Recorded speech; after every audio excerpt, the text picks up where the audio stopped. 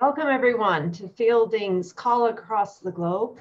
It's so nice to see you all as you start joining. I'm Katrina Rogers. I'm president of Fielding Graduate University. Just want to say it is so great to have you all with us today on this fine day. We have selected March 11th. That was the day that Fielding was founded, that our papers were submitted to the state of California in the United States to found a graduate school for adult learners. It just so happens that in March now, this is also Women's History Month and International Women's Day.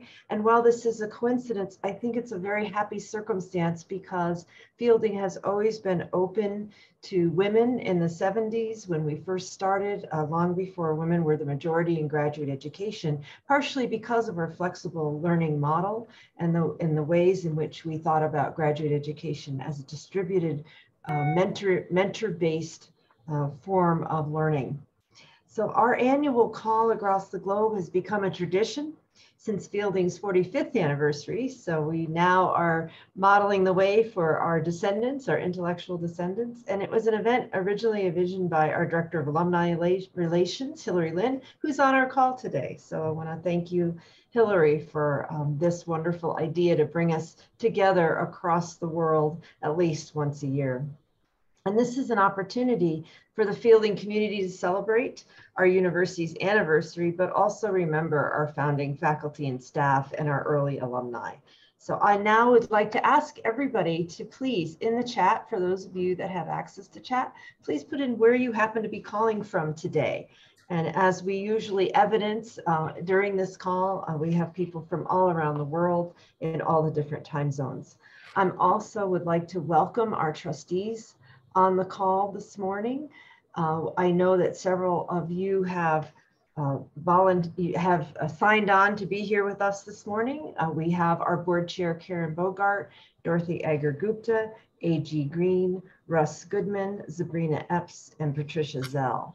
I do believe that a few other trustees may also be joining us at other times throughout the call. And I just want to thank all the trustees on the call. If I happen to miss anyone or someone has joined late, you are our first line of volunteers. You do a lot of work, much of it unseen, on behalf of the university, and we really appreciate your leadership and guidance, particularly during these last several years during the course of the pandemic and other kinds of unsettling things that have happened in our world.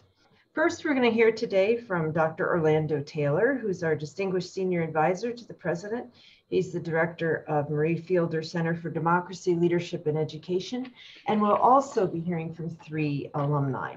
But before we proceed, I invite Vice President of Diversity, Equity, and Inclusion, Dr. Allison Davis White-Eyes, to do the land acknowledgement. Dr. Davis White-Eyes, please. Thank you very much, President Rogers, and thank you everyone for joining us here today. As we celebrate our 48th anniversary, let us take time to acknowledge Indigenous territory and honor the diversity of Indigenous peoples that are still connected to the lands on which we reside. In particular, we would like to acknowledge that this session is presented from Santa Barbara, California, on the traditional lands of the Chumash people, past and present. The Chumash people are comprised of the descendants of Indigenous peoples removed from their island of origin, Limu, Anpayak, Huima, and Tucan, and they were subjugated by the 5 Spanish missions during the colonization of the Central Coast from Malibu to Morro Bay and inland to Bakersfield. We also acknowledge the ancestral lands of the Nacotchtank and the lands of the Piscataway and Pamunkey peoples in the Washington, D.C. area, where Fielding's offices are also located and where some of our speakers reside. Our university has an obligation to remember. We honor with gratitude the land itself and the people of other Indigenous communities. We also want to encourage you and welcome you to check in the Zoom chat box to let us know from where you reside and the Indigenous lands you are joining from. For your assistance, we have dropped in the chat nativeland.ca in the chat box to help you in identifying and learning more about the Indigenous lands upon which you and all of us reside. Thank you. Dr. Davis White-Eyes. And for those of you who would like to add to the acknowledgement, please also feel free to put in chat where you are calling in from and the Indigenous peoples in that region.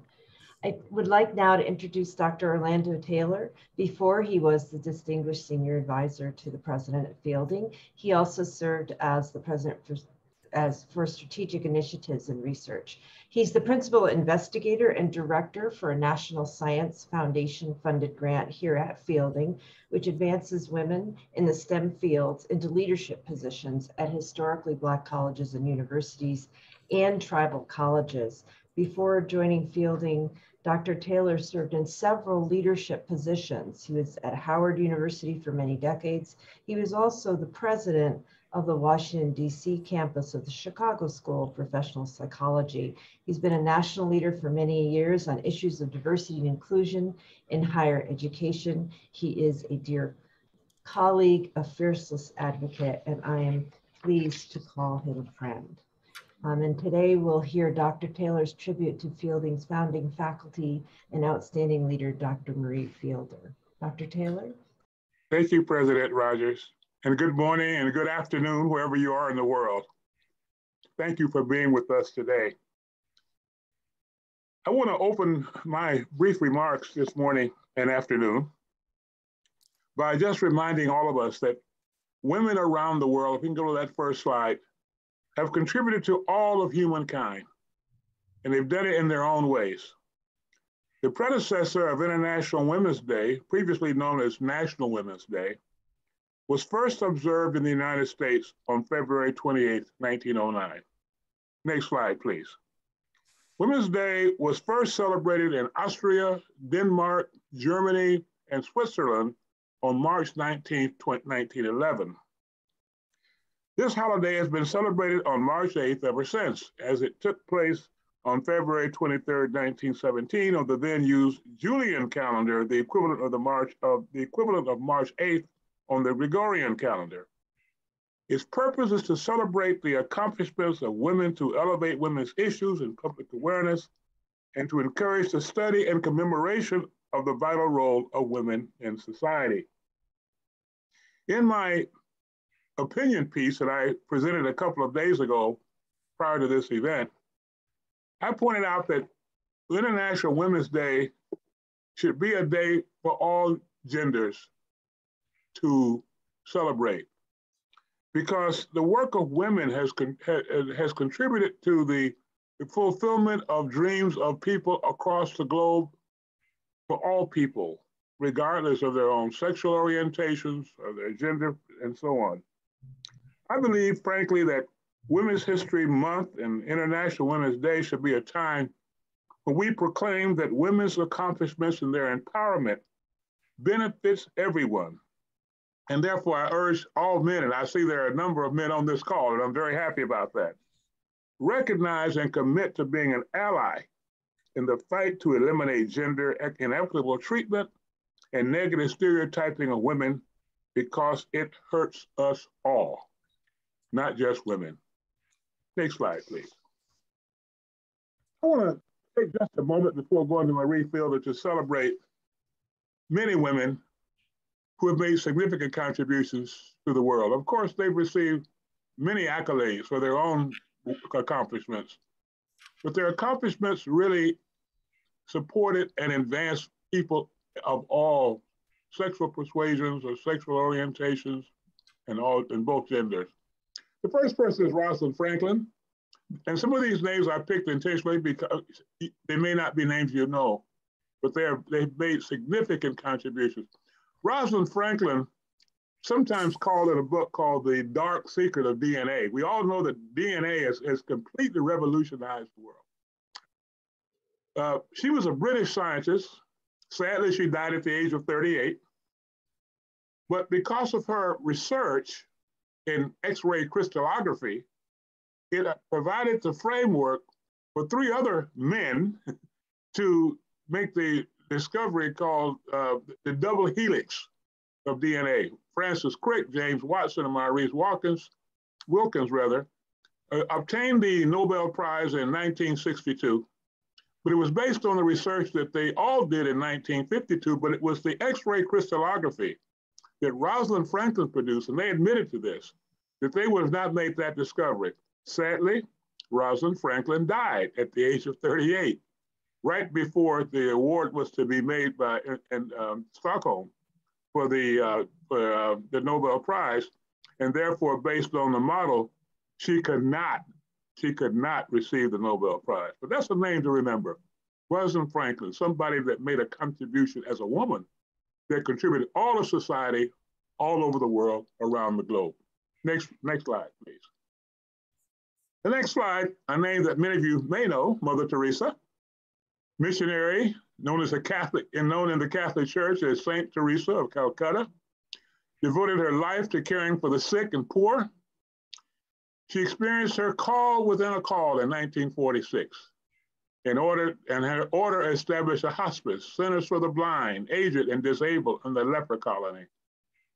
She received the Nobel Peace Prize for her humanitarian work and died in 1997, was beatified in October 2003.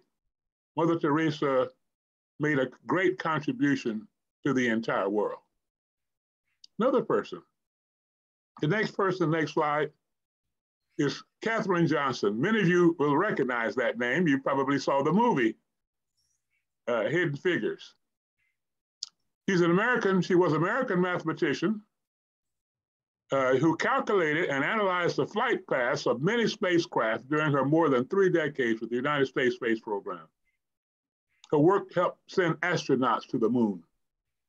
She co-authored many research papers, played an important role in NASA's Mercury program from 1961 to 1963, and she made a significant contribution to the flight of Freedom 7, the spacecraft that put the first U.S. astronaut in space, Alan B. Shepard Jr., a name that many people might not know. Katherine Johnson made it possible for this successful voyage to occur, and it made it possible for the men on the flight to survive the flight and to come back safely. Another example of the work of a woman who enabled a benefit for all of us and supported men. Next slide, please. Next slide is Dolores Huerta, labor rights activist who worked with the late Cesar Chavez to organize and run the United Farm Workers. Many of you know her background. She was a co-founder and first vice president of the United Farm Workers, and for more than 30 years dedicated her life to the struggle for justice, dignity, and a decent standard of living for one of the United States' most exploited groups, the men and women and children who toiled in the fields and orchards picking the vegetables and fruits that stocked grocery stores. We, by the way, awarded Dolores Huerta the Marie Fielder Medal for Social Transformation in 2019. Another woman who made a contribution to all of humankind, so we recognize her accomplishments as an individual. Next slide, please. A contemporary person is Stacey Abrams, a political leader, voting rights activist, and a New York Times bestselling author. She served in the Georgia Democratic Congress, House of Representatives for 7 years. She became the leader of the Democratic Party, and she was the first Black woman to become a gubernatorial nominee of a major party in the United States. She's a major force of advancing voting rights for everybody, particularly for disenfranchised people and marginalized people. And she believed, and many people believe, one of these days she perhaps will be a candidate for president of the United States. These are great women, all of them. And it's, the list is endless, but women who not only were accomplished, and not only who contributed to the advancement of women globally and domestically, but contributed worldwide. Next slide, please. And of course, Dr. Marie Fielder. What can I say about Marie Fielder that you probably don't already know?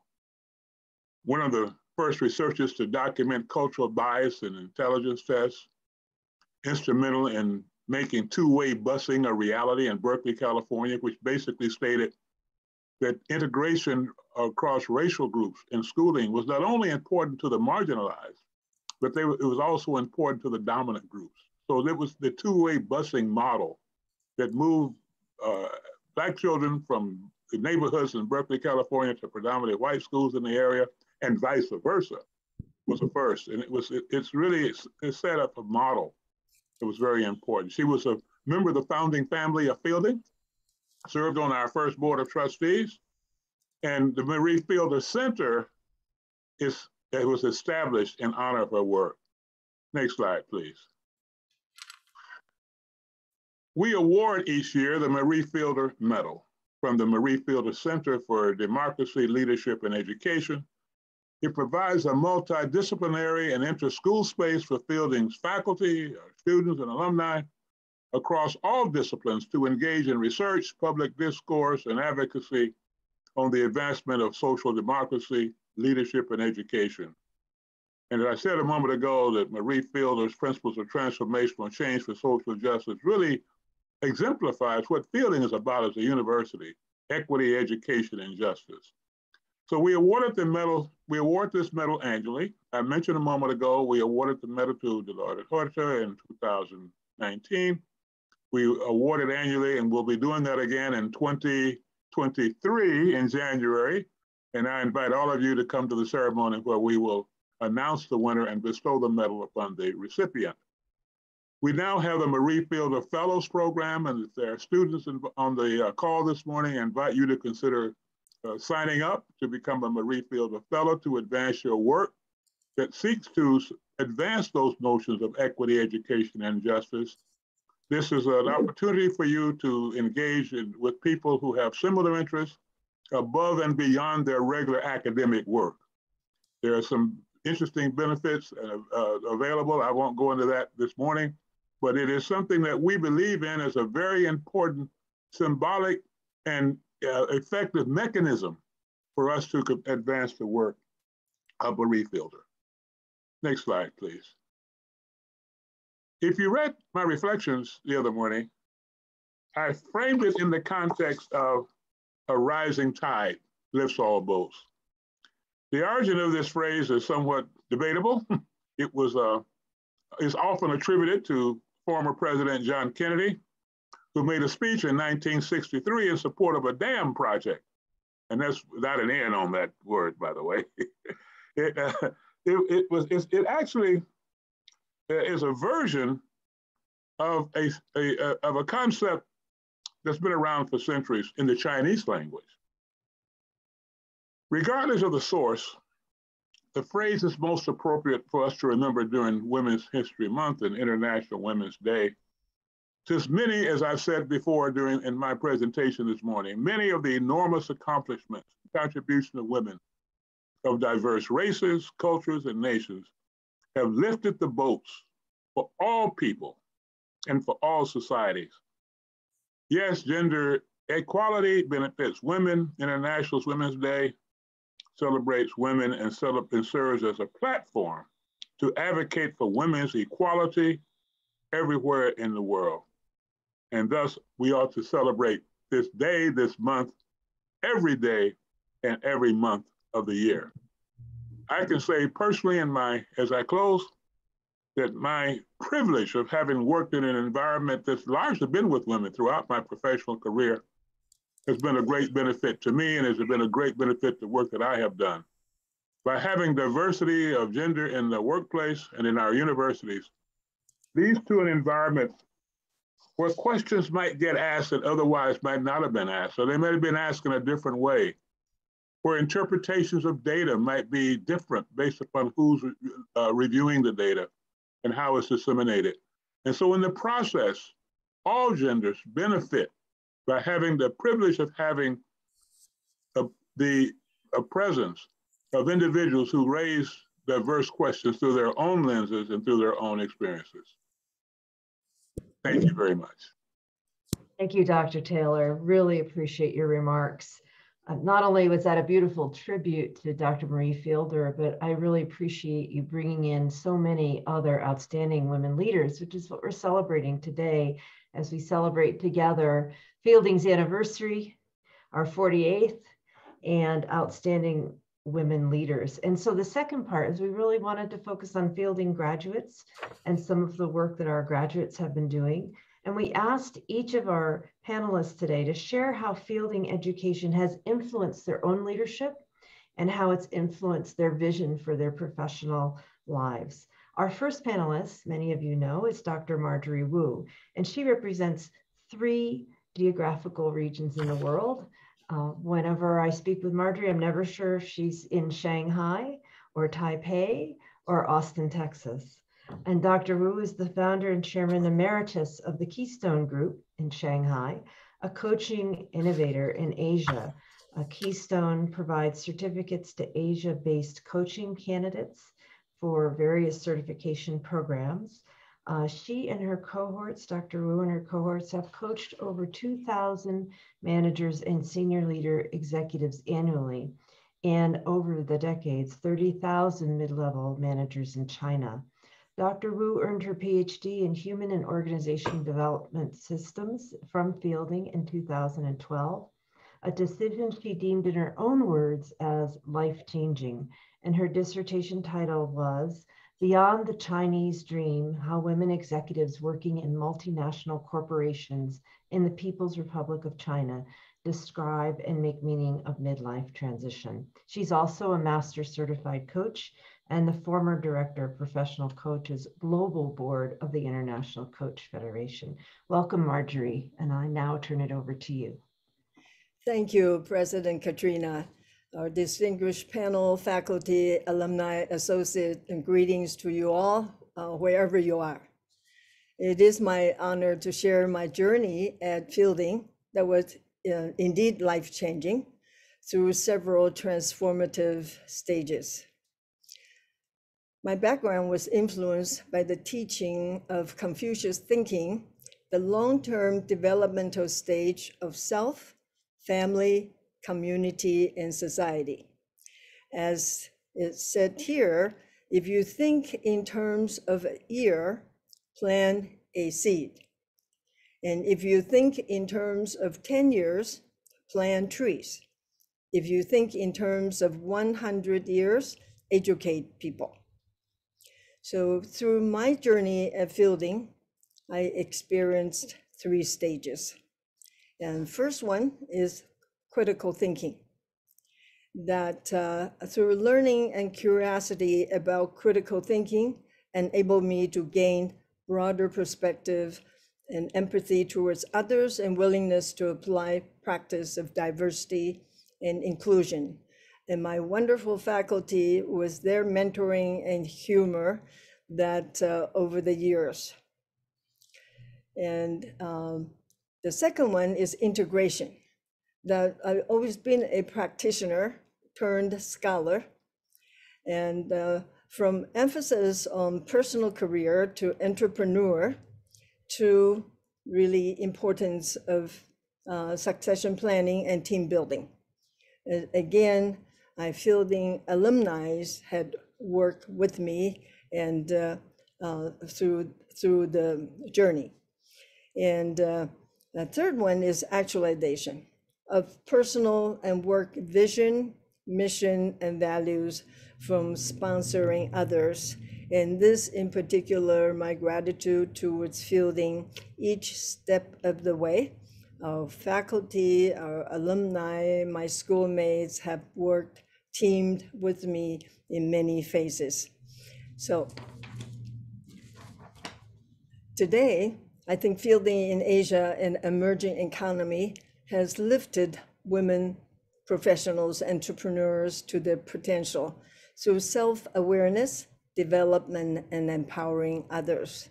And you can see this picture here that back in 2009 that I signed up with the evidence-based coaching class, and then a seed was sown to plan to bring EBC certification to China.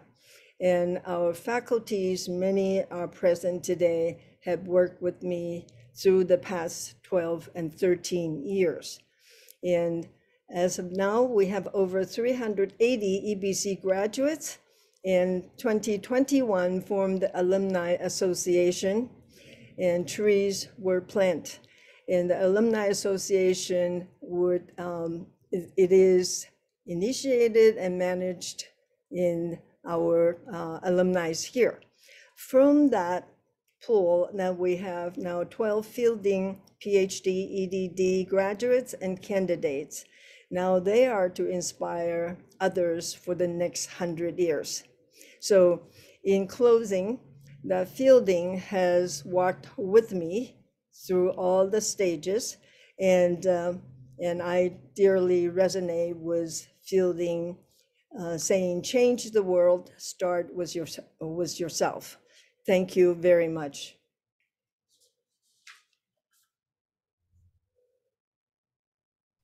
Thank you, Dr. Woo. You'll see in chat that some people are calling out and thanking you for your presentation.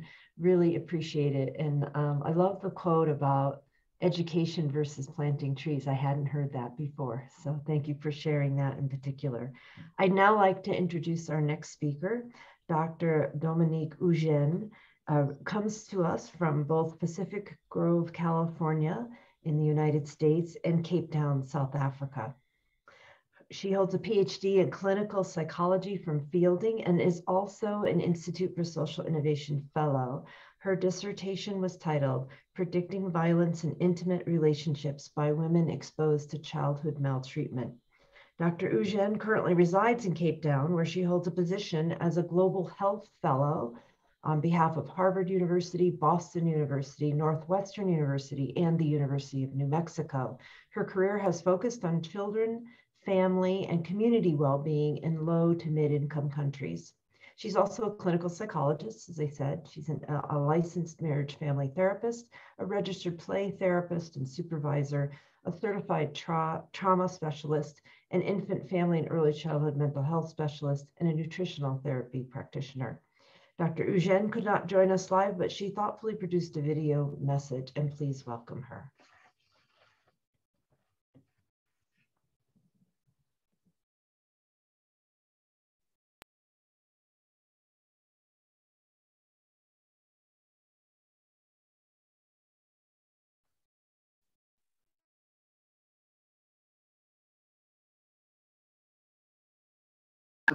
I have been. Good morning, everybody. Hi there. Greetings. This is Dr. Dominique Eugene. I'm coming to you from Cape Town, South Africa. I have been here for the past almost 5 months. I came in the end of October. I'm here part of my HBNU Fogarty Fellow. I'm doing research with Stellenbosch University.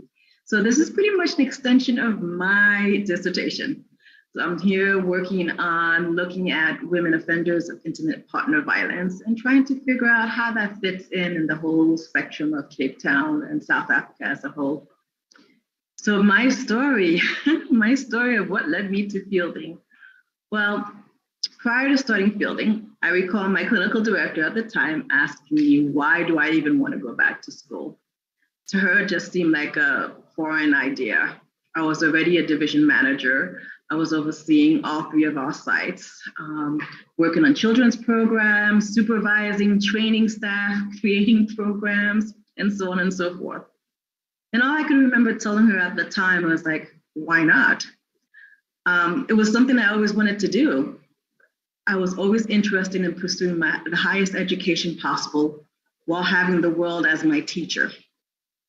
I wasn't planning on quitting my position at the agency, and I wanted to enroll at a university that wasn't necessarily a brick and mortar or with traditional age students. Fielding seemed like the right fit for me at the time. In reading up on the school, I figured it would be a great way to embrace and partake in being an adult learner. Fielding provided me the environment to let my wings spread and basically give me the freedom I needed to be all that I can be, working full time, trying to have a life, and basically figuring out how to complete my educational endeavors.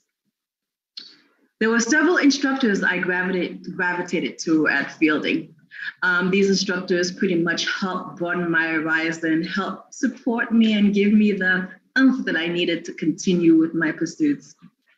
I have to give homage to Dr. Nolan Penn, Dr. Deborah Bendall-Estroff, the departed Dr. Henry Soper, Dr. Sherry Hatcher, and Dr. Joe Bush. These instructors were supportive, encouraging. They gave me the space to incorporate my travels into credit opportunities. They, along with several classmates and other cheerleaders, helped me spread my wings, reach for the stars. But on the way there, I had to figure out how to break the glass ceiling. I'm still working on that one. I'm also trying to figure out how to get my seat back on the proverbial table, let alone which table I even want to sit in. My vision for the future is a work in progress. I definitely want to visit all 7 continents. I've entertained the idea of being a global ambassador of sorts. I want to be the change I want to see in the world. Again, I want to be the change that I want to see in the world. I want to laugh more, cry when I need to, and whenever I feel the need to cry and purge, allow myself the space to do so, considering the times that we're living in. I definitely want to stress less. I want to remember to say please and continue to say thank you. While doing all that, I'm also entertaining the idea of working for the UN or the WHO or some global platform. I don't really know what I want to do. All I know is what I don't want to do anymore. It's not status quo anymore. It's not just doing business as usual.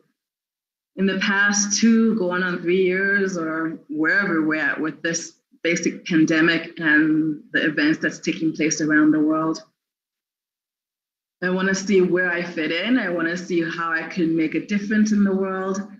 And I definitely want to see how I could be a good human being and move away from the chaos that we've been enduring. At this age, I definitely want to have a lot more peace in my life. I don't know where I'm going. I know that basically I go wherever the wind blows me with my feet solidly planted.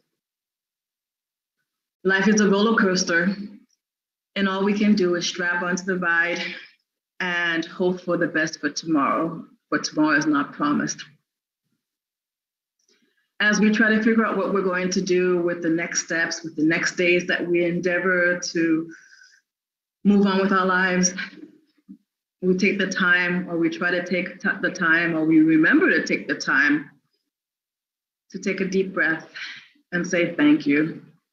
And remember that basically there's so much to be done in the world. There's so much goodness in the world. There's so much people in need in the world.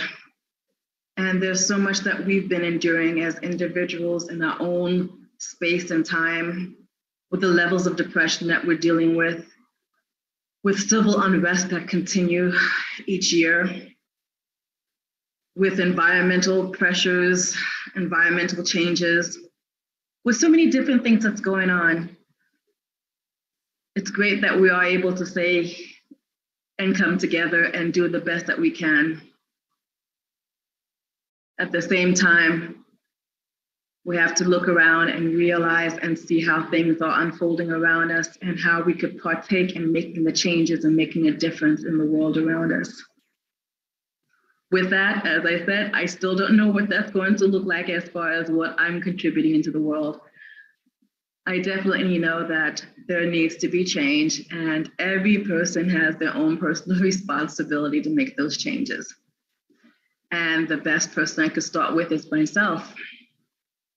So thank you for coming and joining us this morning. Thank you for being part of this platform. Thank you for the contributions that you've made. And I look forward to seeing you in other opportunities or other venues. Stay safe, stay as sane as you possibly can. Hug your pets, hug your loved ones. Take deep breaths, cry, and smile when you can. Thank you so much for joining me today. It's been a pleasure.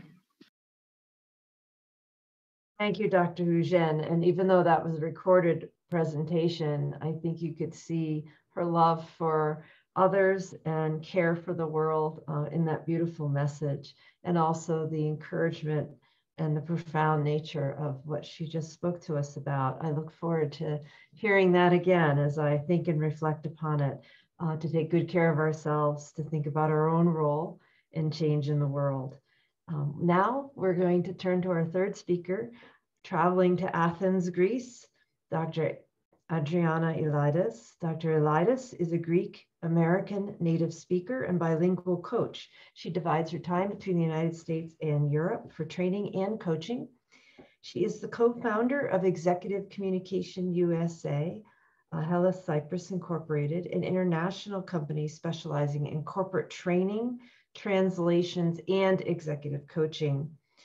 As you can see, she wrote her dissertation, Leading Through Turbulent Times and Crises, What Human Attributes Play a Role in the Ability of Women Leaders to Navigate Crises in Their Organization.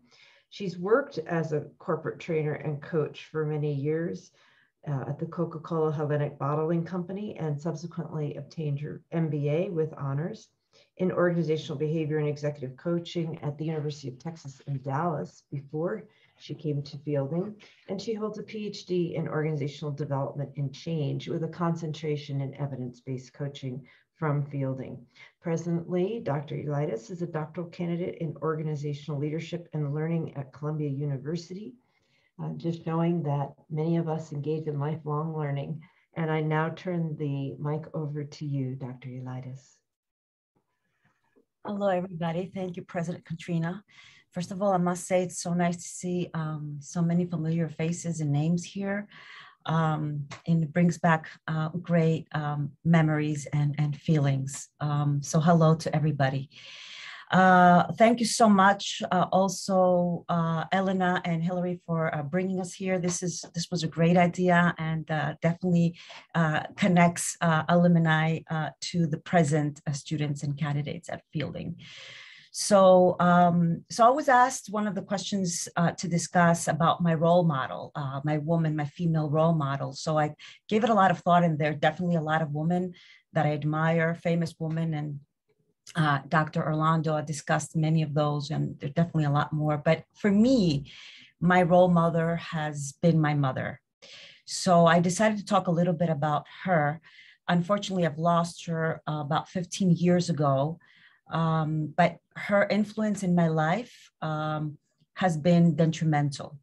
So she came from a little village in an island in Greece named Carpathos, where she was raised and grew during World War II, where she had no choice but to learn Italian instead of Greek, because it was under the Italian occupation back then. When the Italians actually left the island and she had to go back to Greek school, she really couldn't do it, because although at her house they spoke Greek, her education was in Italian. Therefore, she didn't manage to finish high school. She got married to my father when she was 19, and then left from the island and went to the city of Athens in Greece. Now, the life was very difficult. They were poor, so they decided to immigrate to the United States. To make a long story short, I had two siblings. They had to let them behind with a grandmother. A lot of immigrants used to do that because they couldn't afford to bring the children with them. I was lucky because they gave birth to me in the United States, and I was the only child that actually grew up with them. My siblings grew up with a grandmother. My mother was a very dynamic person. Although she was not educated, she was very smart, but not only IQ smart. And all these things is something that I realized later in my life.